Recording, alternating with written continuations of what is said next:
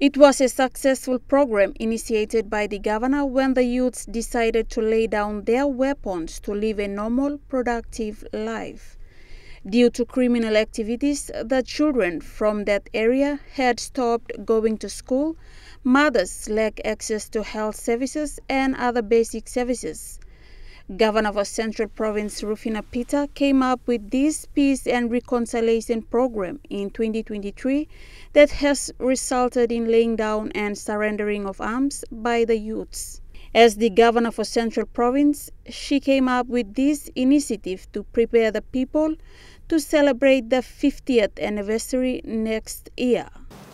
Last year, in preparation for the 50-year anniversary celebrations in 2025, as Governor for Central, I looked at, and as PEC, we looked at how do we actually prepare our people to meaningfully celebrate the 50th anniversary on 16th of September 2025. And so looking at the issues and challenges in the province, we decided that we had to start with the peace and reconciliation. When there is order in community, then we can, the development initiatives can be undertaken.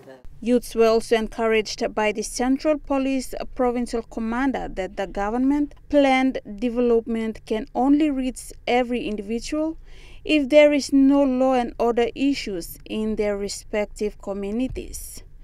He said it's a first of its kind to witness youths lay down arms in Central Province. In any province, when you look at the development will never ever take place when we have a law and order problem.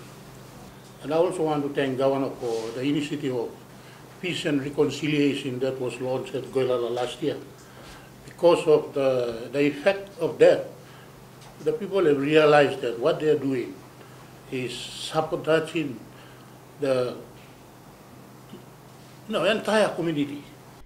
The PPC also appealed to the youths within Central Province to be part of the change in the community. Esther Gane, National EMTV News.